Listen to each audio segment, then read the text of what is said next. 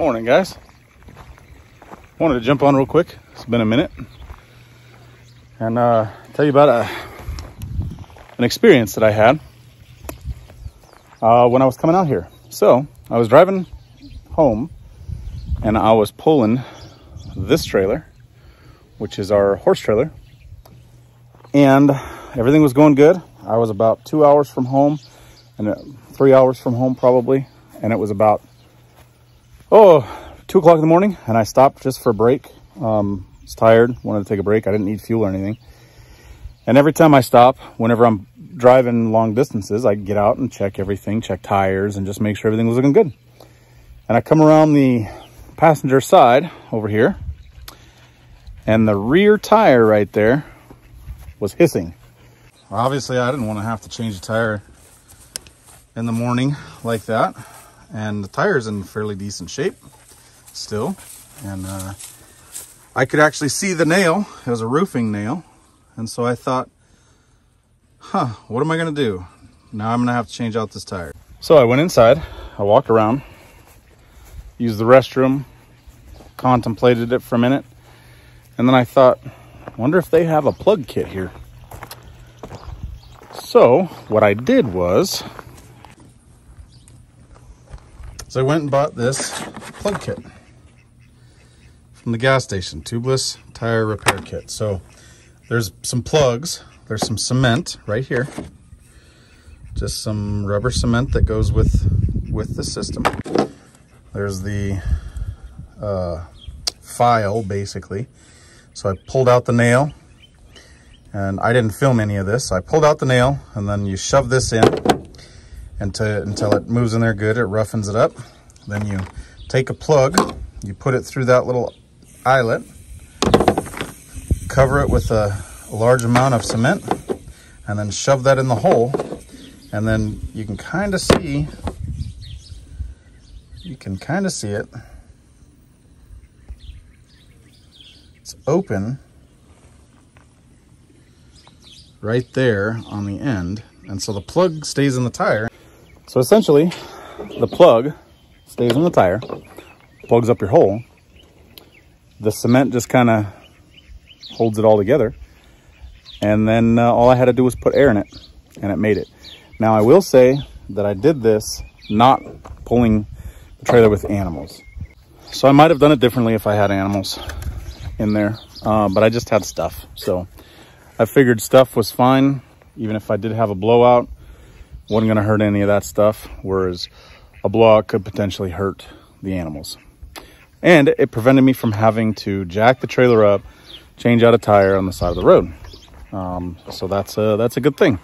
I just wanted to pass that along. Something that maybe in the future, carry a plug kit in your car or your vehicle, and it might be a good option rather than changing out a tire. I also wanted to show you something that we've done. So I don't know how it is where you're at, but where we're at, the flies have been horrendous this year. So I got these feeders, or fly traps.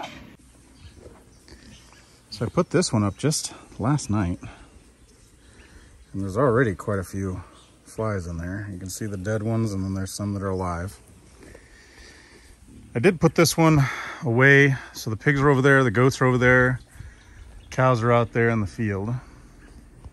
I put it a little bit away from the animals in hopes that maybe it would attract some flies away from them. It seems to be working somewhat moderately. I also put one over here next to the pigs,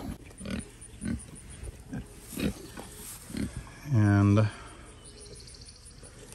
it is about the same. So these ones, I just put them up last night. Now, I'll show you the ones that I've put up.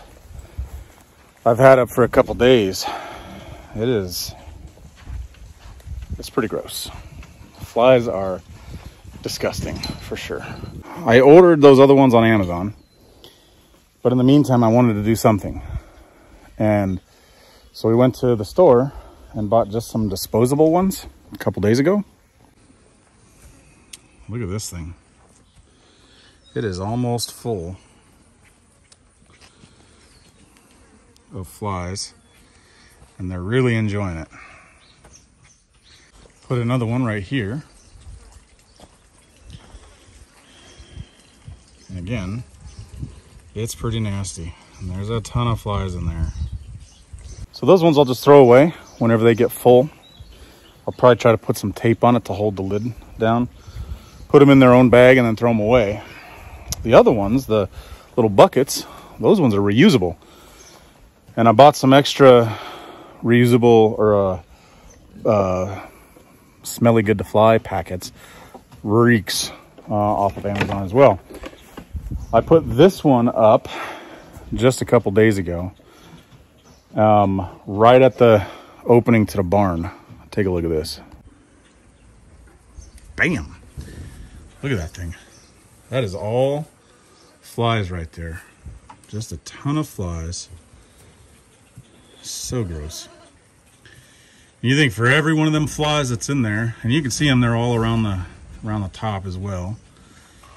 But for every fly that's in there that dies, is no larva. And you can actually see there's some larvae in there. So they've been laying eggs inside of that thing. But the eggs die as well, or the larva, I guess, dies as well. And you can see there's like a big horse fly there, and regular old flies, there's a couple house flies. It attracts all different kinds of flies, and I don't know where you're at in the part of the what part of the country you're in, but flies here have been terrible. Another thing that we did, and I just put this up last night as well, is right over there you can see that green bag with the yellow on top of it. That is a Japanese beetle fly trap. We've been getting bombarded with Japanese beetles, so decided we were going to try to do what we could to get rid of as many of those as possible as well. The struggle is real, and it seems to be working. The way that I can tell that it's working is that branch that I put it on is hanging way down lower. The other way that you can tell it's working, I can hear him in there. And there's some weight to that bag too. See if you can hear him.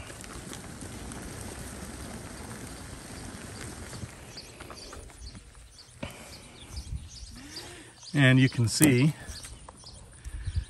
there's a couple on there. And that's the attractant. And it actually smells like a flower. It's kind of weird.